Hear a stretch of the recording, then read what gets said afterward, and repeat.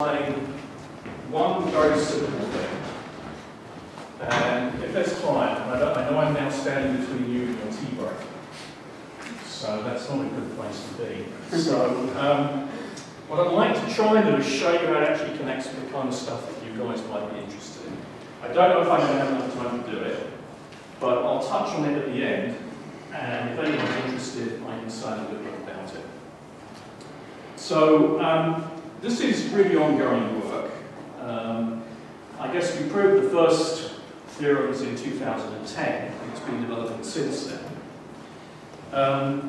Maybe as I go through it, there'll be things that may seem a bit familiar, that you might wonder if there's any connection with the stuff that interests you. But right at the end, I'll try and point out the things which I think are directly related to the stuff that you might be interested in. For example, things such as effect elements.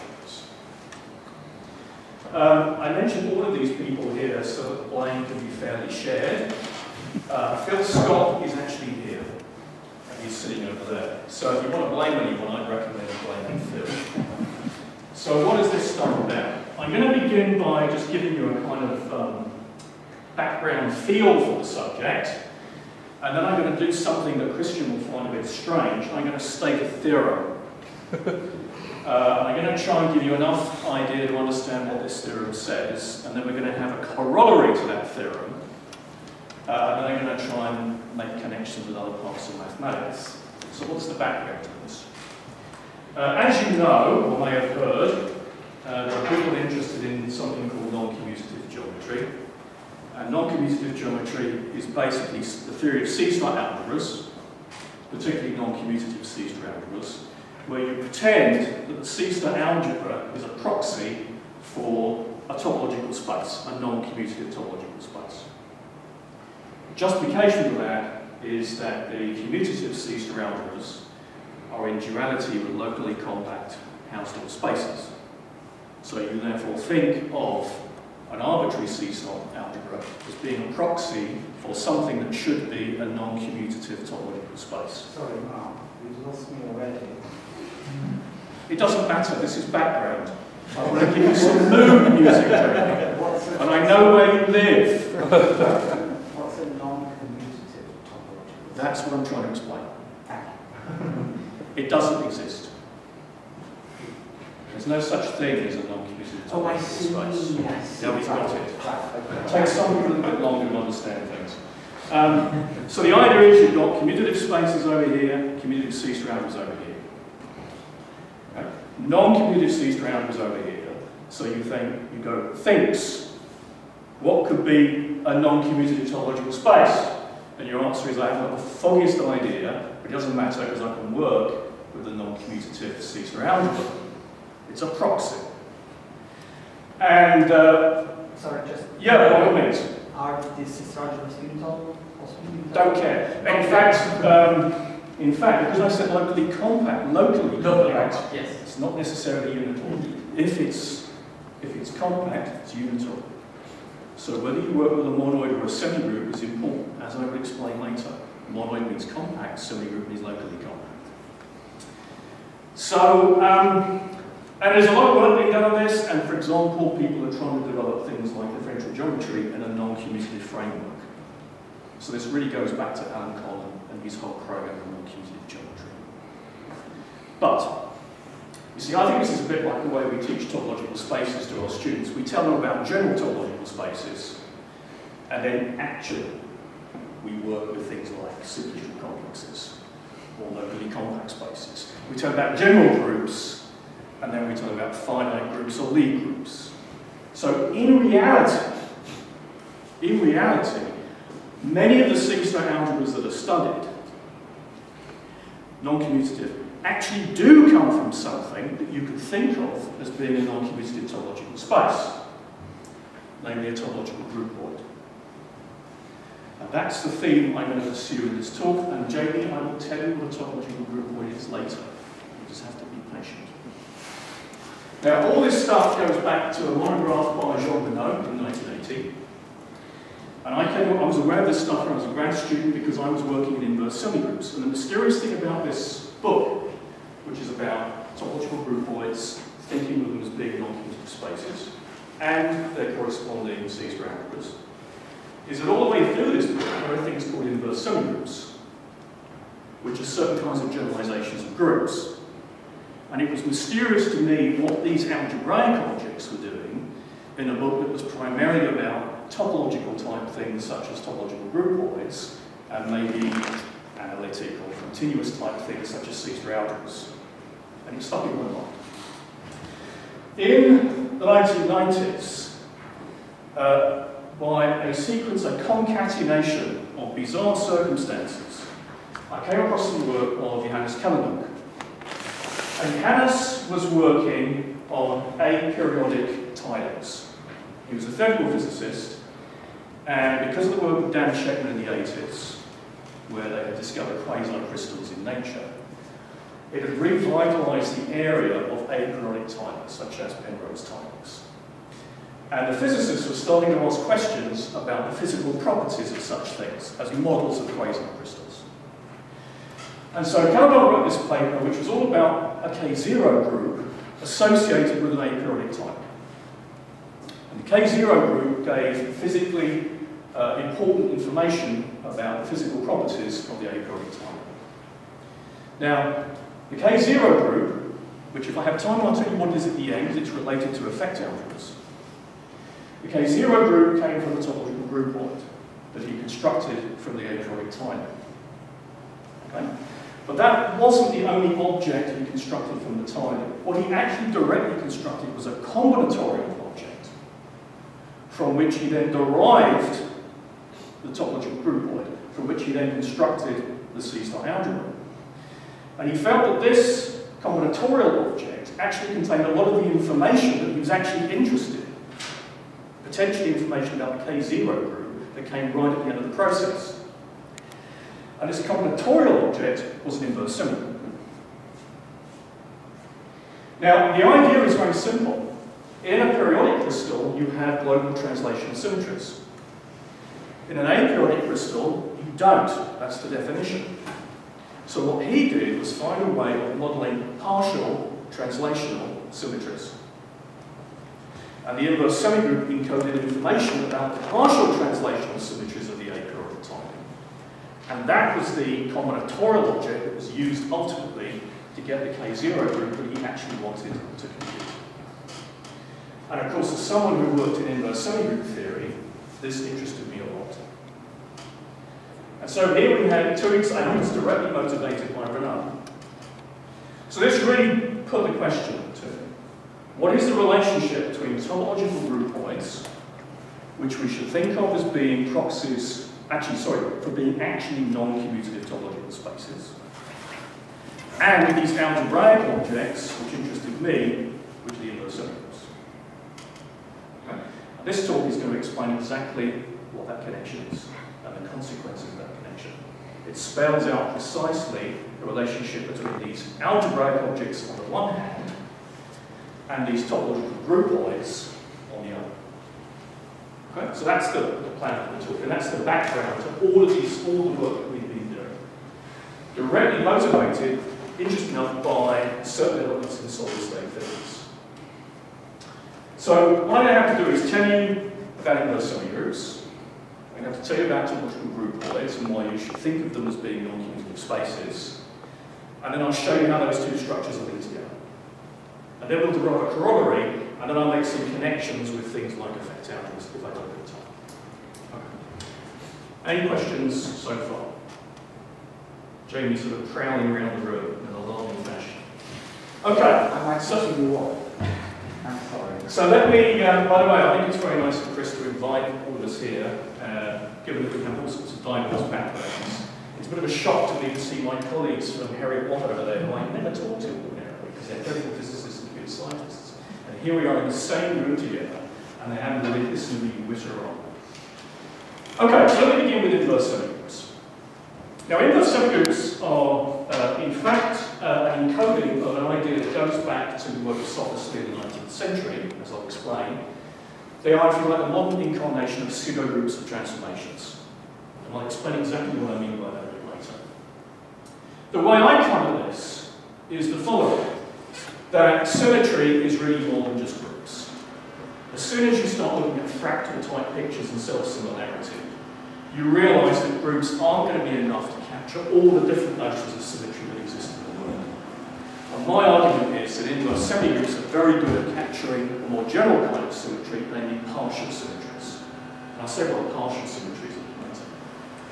But the thing you have to sort of fix in your mind is that as groups are to classical symmetry, so inverse semigroups are to partial symmetry. So you should see them as being generalizations of groups. And their definition is a direct generalization of the definition of a group. Okay, so that's my definition. So semigroup is said to be inverse if for every element there's a unique element a to the minus 1, unique, that's important, such that those two equations hold. Okay, now, you might be inclined to think that a minus 1 times a is the identity element. That would only be true in a group. In general, a minus 1 and a minus 1a will be idempotents. So these will be semigroups or monoids with lots of idempotents. Idempotent being elements equal to itself when squared. If it has one idempotent, it will be a group. The idempotent structure will be a kind of geometry sitting inside the inverse semigroup. Okay, that's the idea. Now, let me give you a concrete model to think of. So you take any binary set X, just think of it as a set, and take all the bijections between subsets of that set. So we call those partial bijections. Now, of course, you've got all the bijections of the set to itself. You've got all the bijections on the individual sets, but you've also got all the bijections between the different sets sitting inside if they have the same size. And you've got a 0 at the bottom that comes from the empty set. You can multiply these together, they're binary relations after all. You might get 0 as an answer, or you might not. So what you will certainly have is a semigroup structure. In other words, you have an associative binding operation. And it's easy to check that this is in fact an inverse semigroup. If you have a partial bijection that goes that way, the a minus 1 is the partial bijection that goes back again. If you start here, go out and come back, what you will get is the identity function defined on the domain. If you go the other way, you get the identity function defined on the range. It will turn out that the idempotency here are precisely identity functions defined on the subsets. 0 down the bottom, 1 at the top, and of course they'll form a Boolean algebra. And when you multiply two partial identities together, all you're going to do is take the intersection of their domains of definition and take the identity function defined on that. So the idempotents will commute with each other. Okay. And in fact, there's a nice theorem, the Barker-Preston theorem, it's the Cayley theorem for these things, that says that every inverse semigroup can be embedded in one of these groups. And that tells us something else. The idempotents in an inverse semigroup always commute with each other. Now, I always tell this story because it's kind of nice. It was proved in two different places at the same time. This theory started in the 1950s during the Cold War, which meant that results were proved in Eastern Europe independently of them being proved in the West, almost sometimes at the same time. That particular result about commuting idempotents was proved by Glushkov in Russia, and it was proved by my colleague Douglas Munn, who was at Glasgow, and Roger Penrose, because they were friends at Balliol College, had a chat over dinner. Roger Penrose was writing his thesis on generalised inverses, which look a bit like this, and they realised there was a connection between their research work. So these are semigroups with lots of idempotents, and the idempotents always commute inside, but they don't have to be central. Okay. Now, this is the key. If you think about partial bijections or partial functions in general, partial functions come with an ordering. If you have a partial function and you take a subset of the domain, you can restrict the partial function, you get another partial function. So partial functions automatically come with an ordering. Now what's remarkable is that that ordering in the symmetric inverse monoid can be described purely algebraically. You don't have to impose the order from outside. So inside every inverse semigroup, we can define A less than equal to B. If A is equal to B, A minus 1A. And if you picture what's going on in terms of the symmetric inverse monoid, this is saying that A minus 1A is the domain of definition of the element A. B times A minus 1A is restricting B to the domain of A, and then you're saying it's equal to A. And this is a partial order, and with respect to that ordering, every inverse semigroup is naturally a partially ordered set and a partially ordered semigroup. So it behaves itself. So if A is less than B, then A minus 1 is less than B minus 1. It doesn't flip it over, by the way, which is what the group theorists always think. Because if you restrict and go backwards, you don't interchange. You just go backwards. So in a symmetric inverse monoid, the natural partial ordering is, of course, just the usual ordering of partial bijections. So we've got a partial ordered structure. If you now look at the idempotents, when you restrict that ordering to the idempotents, you get a neat semilattice. So that means that every two elements have a greatest well bang. And that, of course, is just the product of the two idempotents. So there's algebraic structure, and there's order theoretic structure going on at the same time. Mark? Yeah. Just a very basic sanity check here. If A is less than or equal to B, and B is less than or equal to A, is A equal to B? Yes. It's a proper partial order, okay, not a pre-order.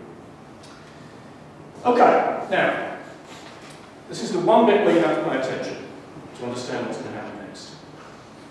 So you've got two elements inside your inverse semigroup, and you say, okay, maybe we can form their join.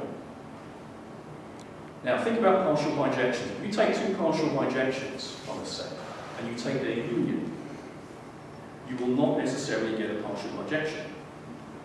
Because anything in the intersection of the domains may get mapped to two different things. Or you may have two different things mapped into something in the intersection of their images. So you can't just take unions willy-nilly, even inside the symmetric inverse model. You have to have a precondition. So the precondition, it's very easy to check, and this works for symmetric inverse monoids. If I give you two partial bijections A and B in a symmetric inverse monoid, under what circumstances will the join exist? Algebraically, it's equivalent to saying that A minus 1B and AB minus 1 are both idempotents. If that holds, they match up on their intersection and on their co-intersection, you can glue them together. If it doesn't hold, something will go wrong, and the result will not be a partial bijection. So inside every inverse semigroup, we can't talk about arbitrary joins. We have to talk about joins where the two elements meet this compatibility condition first.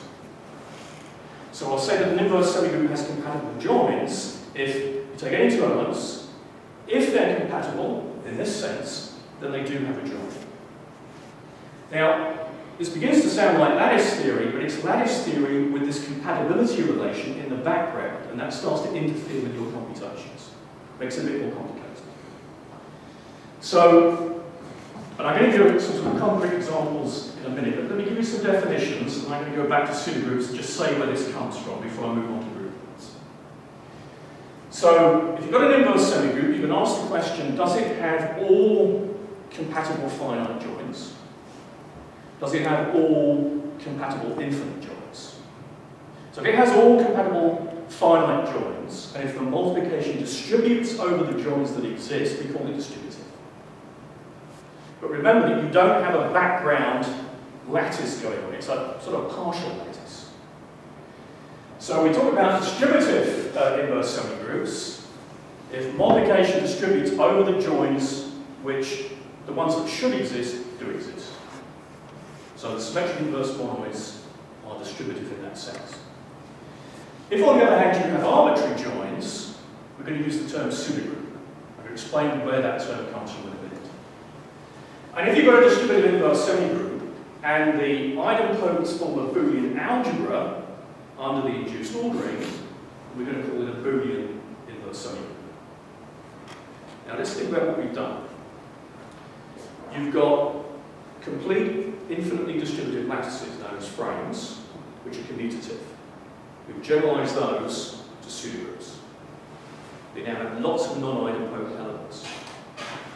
A good example of a completely infinitely distributed lattice is the lattice of open subsets of a topological space. That's where the idea comes from. If you have a distributed lattice, it's generalized to a distributive inverse semigroup. If you have a Boolean algebra, it's generalized to a Boolean inverse semigroup. Here is commutative, here is non-commutative. Here everything is idempotent, here most things are not idempotent. So the question is, can we actually generalize the classical commutative theory of lattices to this non-commutative setting and prove interesting theorems? Yeah? What do you mean by generalized? Generalized Boolean algebra, this is the numerical non-numerical business. In classical algebra, a Boolean algebra always has a top element. But there's also a thing called a generalized Boolean algebra where you don't have a top element. Now, in fact, this is important. I'm going to call Boolean algebras with a top element unital. And a Boolean algebra without qualification is just a Boolean algebra without a top element. The first gives you compact spaces, the second gives you locally compact spaces. So the distinction is actually an important one, even though it sounds very minor. And you can't take a Boolean inverse semigroup and simply stick an identity on and think it's going to become a Boolean inverse model. It won't be, because you'll be missing all the complements. What are you doing with computation if there's no top element? You look at you do it locally. So you pick an idempotent, and beneath every idempotent you have a Boolean algebra. So negations are calculated locally. Okay. And that's enough to have what's called a generalized Boolean algebra. Yeah. Can you remind me what was an idempotent? Element is equal to its square. Okay. Now I'm going to give you a concrete example of which this whole theory comes. And it's in French because Phil's French speaker. So, half of the time. So where does this all come from? So in the 19th century, Sophus Lee developed a theory of what he called finite continuous groups, and that led to the theory of union groups. He also introduced things called infinite continuous groups. They weren't groups. In the 19th century, the distinction that we make between functions and partial functions was not clearly made. Someone like Sophus Lee would move backwards and forwards between globally defined functions and partially defined functions, and the reader would just be expected to catch up. Now, if you take the notion of group, and you go, what happens if, instead of thinking of bijections, I think of partial bijections, you get an inverse semigroup. So inverse semigroups were implicit in 19th century mathematics. In the early decades of the 20th century, it was realized that inverse semigroups are partial homeomorphisms, so homeomorphisms between the open subsets of a topological space could serve as the foundation for differential geometry. Everyone in this room who's taken a course in differential geometry has seen at least one pseudogroup in their lives. You take Rn and you take the smooth maps between the open subsets of Rn. That's a complete inverse semigroup. It's a pseudogroup of partial smooth maps on Euclidean space. And that's used to construct differential manifolds using atlases. If you're interested in other kinds of things in differential geometry, such as bundles of various kinds of foliations, they are all defined using different notions of pseudogroup. So this is Klein's Erlanger program from the 19th century, which was based on groups, generalized in the 20th century to pseudogroups of transformations. And that's not an empty comment. So the guy whose work I followed most was Charles Eggersmann, who was an Alsatian mathematician in the 50s and 60s.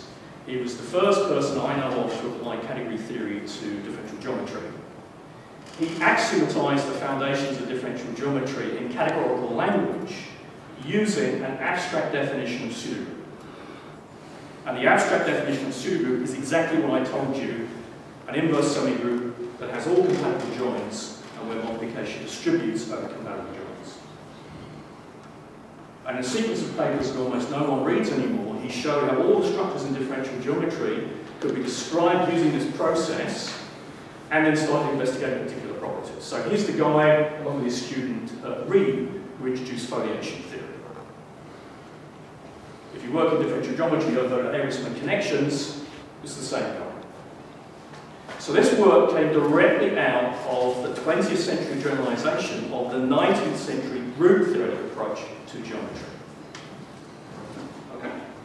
And if you want to know more about pseudogroups, a recent textbook by Jill Thurston, very famous geometer, page 110. He gives the definition of a pseudogroup and then shows how that's used to define structures in differential geometry. This is a current notion. Almost no one's aware that this thing was formalised in the 1950s. And there's an algebraic theory of pseudogroups. I'm going to show you how it works. I'll try and do no more than 10 minutes so you guys can have your tea break. Right. Groupoids, I'm sure this is going to be less problematic. So a groupoid is, for me, it's a small category in which every arrow is invertible. I think of categories as one-sorted structures, so everything inside the category is an arrow. So the objects can be replaced by the identity functions, if you will, on the objects. I think of a groupoid as a generalized group, or a group with many identities. That's very common in the algebraic way of thinking about groupoids. Okay? I need one notion. This is going to be key. So there's my notation for a groupoid, and here is a space of identities. I'm interested in certain kinds of subsets of a groupoid, which are called local bisections. And these are defined as follows. I'll say what they mean in a second. So A minus 1A should consist entirely of identities. A minus 1 should consist entirely of identities. What does it mean? It means if you take two elements in A, they have the same domain, they must be equal. If they have the same range, they must be equal. It's called a local bisection. Okay, local, because I'm not saying that A minus 1A equals the set of all identities. Now here's the kind of starting point of the connection between groupoids and inverse semigroups. If you take the set of all local bisections of a groupoid, a discrete groupoid, it always forms an inverse semigroup. Multiplication of two subsets is what we think it is. You multiply all the pairs that can be multiplied together to get the output. The inverse operation is simply take the inverse of everything inside your subset. Amazingly it works. Okay? This is just an ordinary discrete groupoid. There's no topology on here yet, but it's telling us that groupoids are related to inverse semigroups. Now, go the other way, we're going to need some extra structure. And this is where I'm going to explain why you should think of topological groupoids as being non-commutative spaces. So, a topological groupoid is what you think it is. It's a groupoid with a topology, so that multiplication and inversion are continuous maps. Now, if that groupoid just restricts to its space of identities, all you've got is a topological space.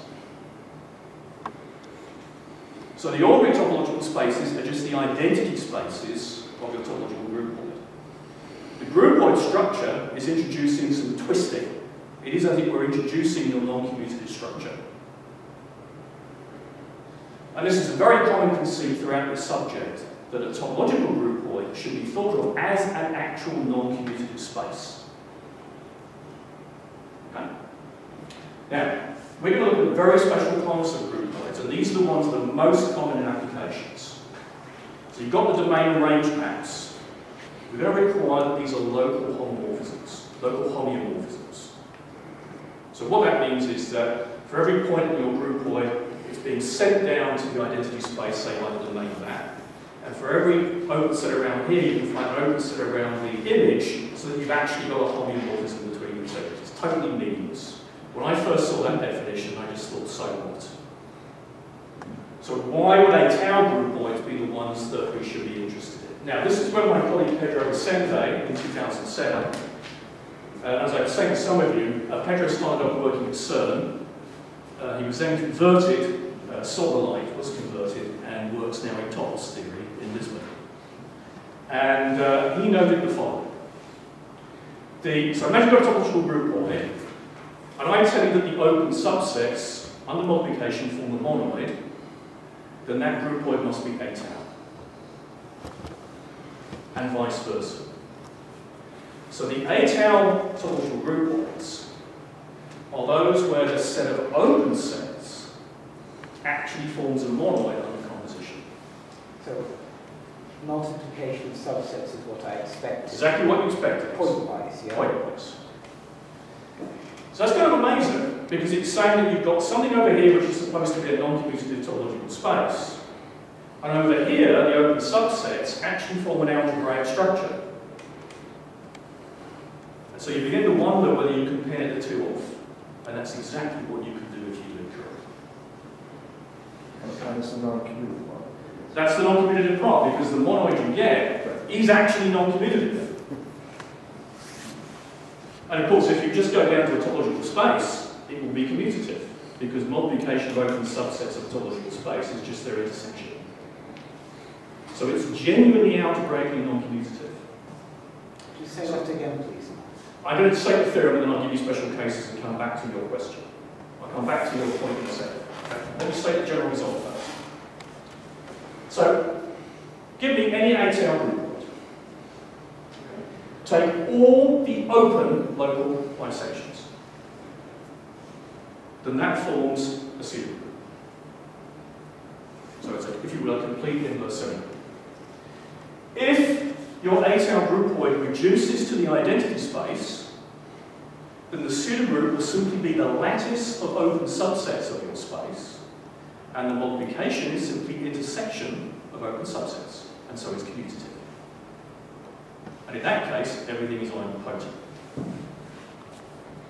So, topological spaces are being mapped to their lattice of open subsets, and étale topological groupoids are being mapped to their pseudogroups, which are non-commutative.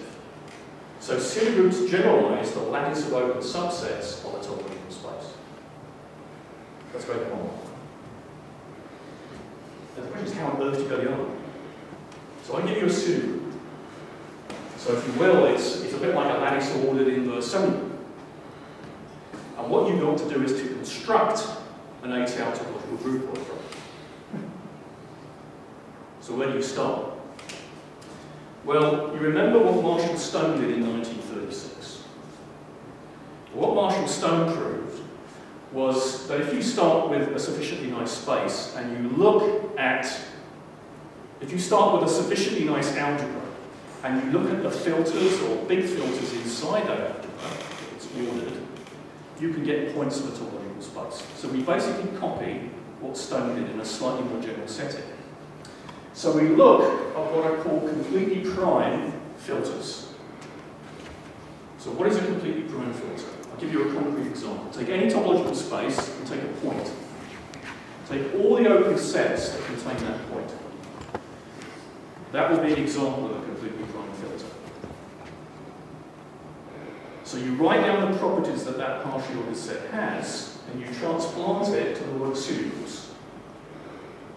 So the points of the groupoid, each point will be one of these completely prime filters. A set of elements closed upwards and under finite intersections, and closed under some other properties. Doesn't matter what they are. Then you define a topology on that guy, and then you have to find a way of multiplying these guys together.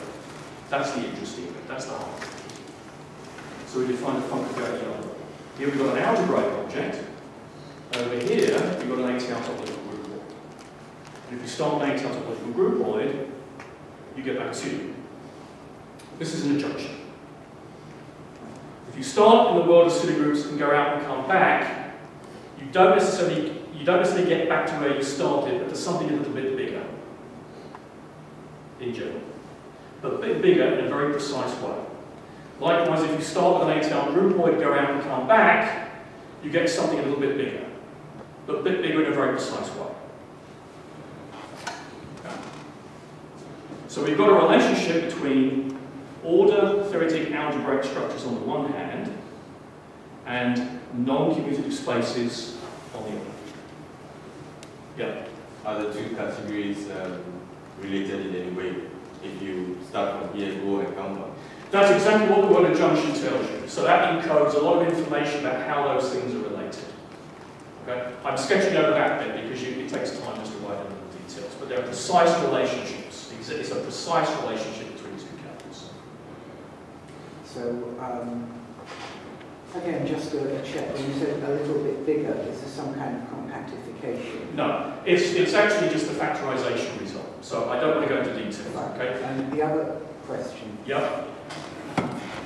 I'm thinking of quantiles. Is it reasonable to suspect? Yes, it is. There's another approach to all of this which uses contails, Thank you. which I'm not going to talk about. Okay, but it's in there. So there's quantile theory in here, there's inverse semigroup theory, and there's groupoid theory, and there's Caesar algebra theory. And they're all in there, and they're all interrelated. Okay?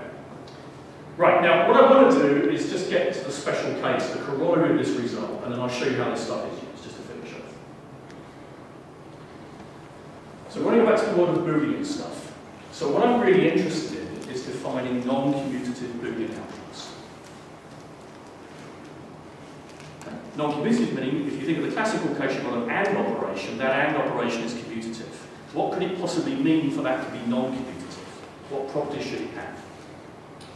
So I've already mentioned this a little bit. So a locally compact Boolean space is a locally compact Hausdorff space with basis of closing subsets. So there's special kinds of locally compact Hausdorff spaces with a very nice basis.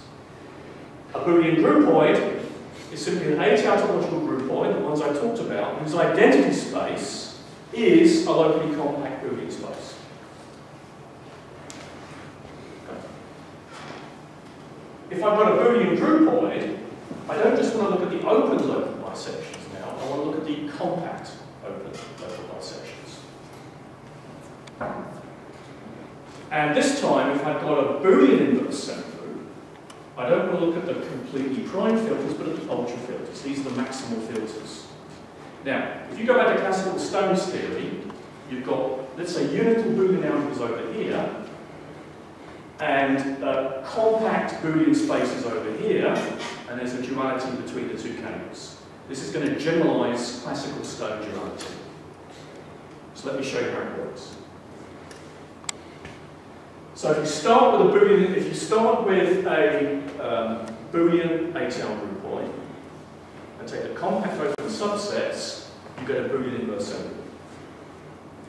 If you start with a Boolean inverse semigroup and take the ultra filters on it, then you get a Boolean groupoid. But this time you don't get an adjunction between two categories, you get a dual equivalence. So if you start with a Boolean inverse semigroup, you go across to the Boolean groupoid and you come back, you end up where you started precisely.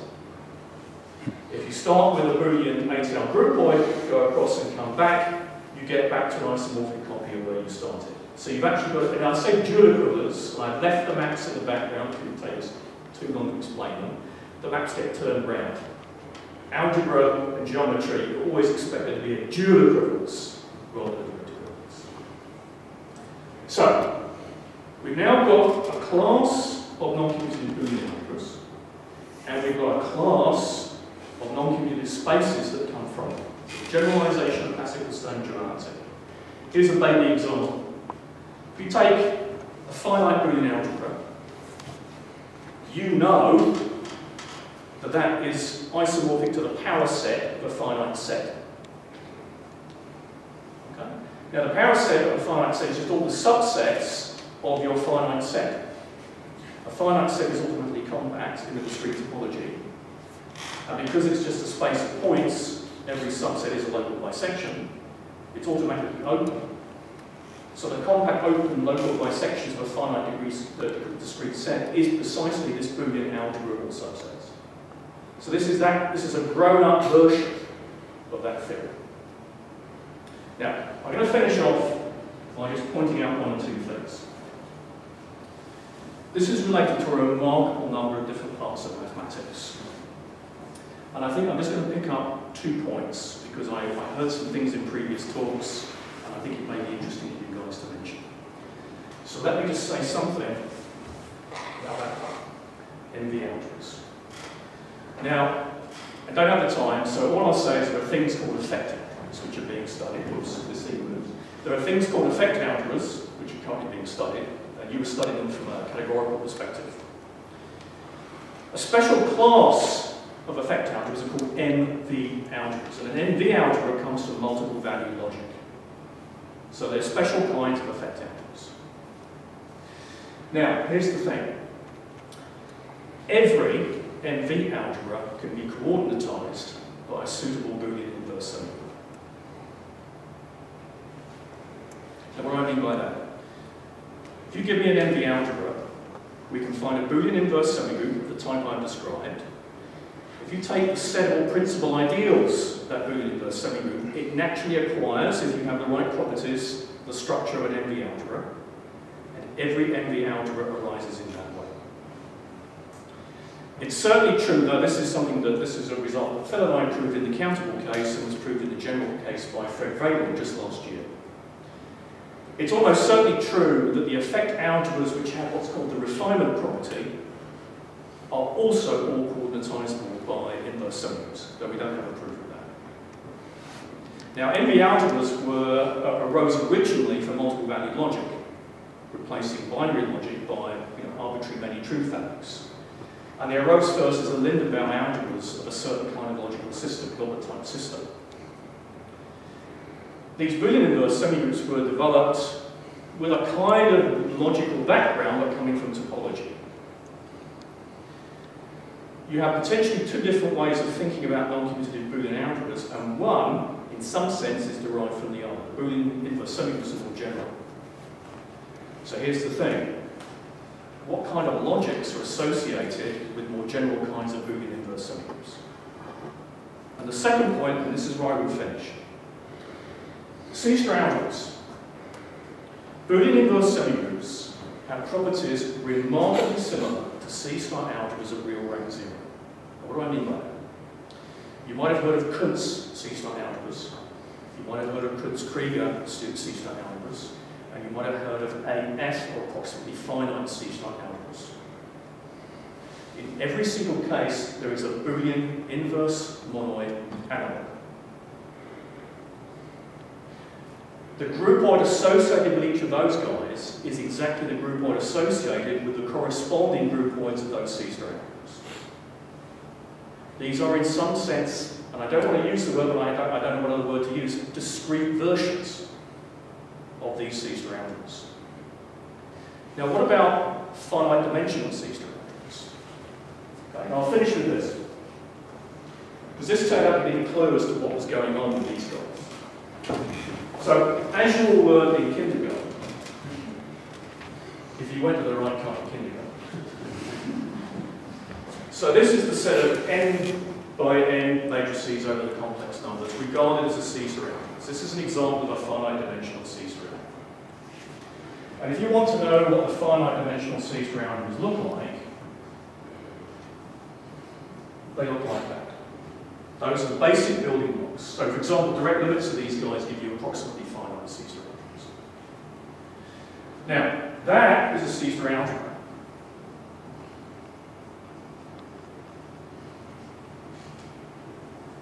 Now I'm going to write down a Boolean inverse 1,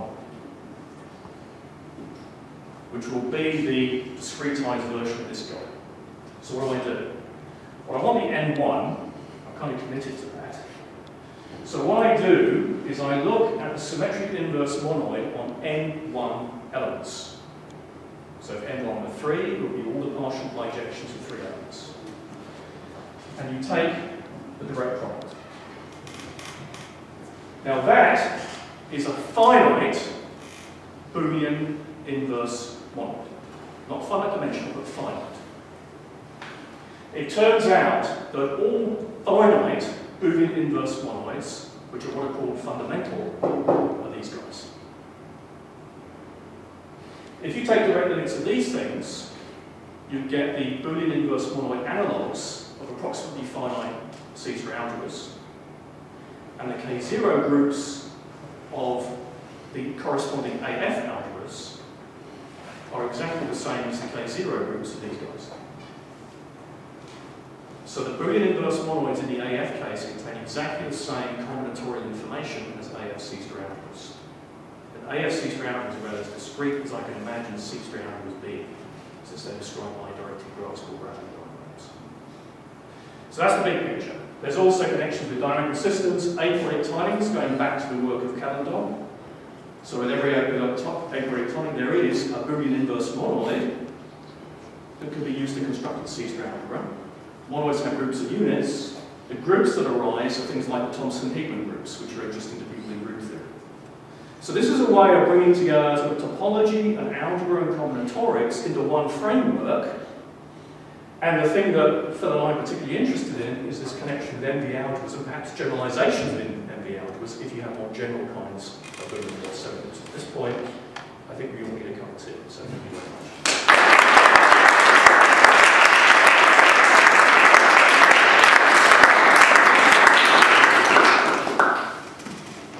Anyone who's not desperate for a cup of tea, Talk with the stick. I'm going to talk with the stick. Yeah, so in this adjunction between Yeah. groupoids and the semigroups, Yeah. so you say that it restricts from equivalence. It does. Boolean. No, more generally, it restricts to an equivalence between what are called sober étale groupoids and spatial semigroups. And then if you cut down some more and you use the notion of what's called coherency, which is basically compactness, you end up with a Boolean case. So I don't want to mislead you there. So you get spatiality. Like the kind of frame. Exactly. That adjunction is a non-commutative generalization of the usual adjunction between the space of frames or locales and the space of topological spaces. It's exactly a non-commutative generalization. The Booleans are smaller. The Booleans are smaller and very special. They just happen to have really nice algebraic properties.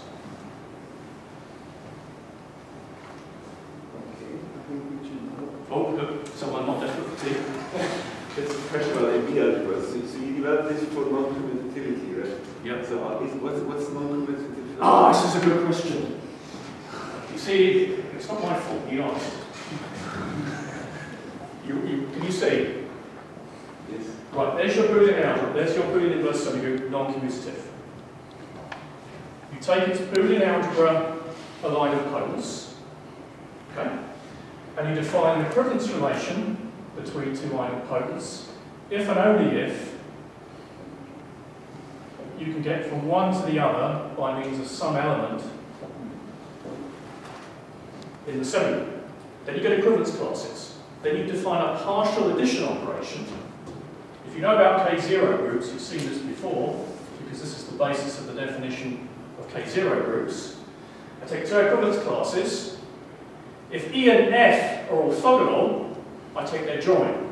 Or if they're related to things that are orthogonal, I take the join of the things that are orthogonal.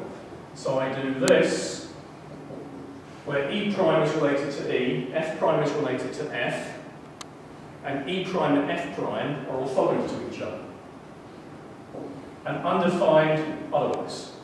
That gives you a partial commutative structure. You complete it in a universal way, and that gives you a commutative refinement monoid. And in certain situations, assuming you have the right kind of Boolean inverse semigroup, it will acquire the structure of an MV algebra. So the commutativity comes from a kind of twisted version of taking the join of two idempotents. But it's a good question, exactly. Otherwise, what the hell am I talking about? okay, well, let's thank Mark for the Maybe tea.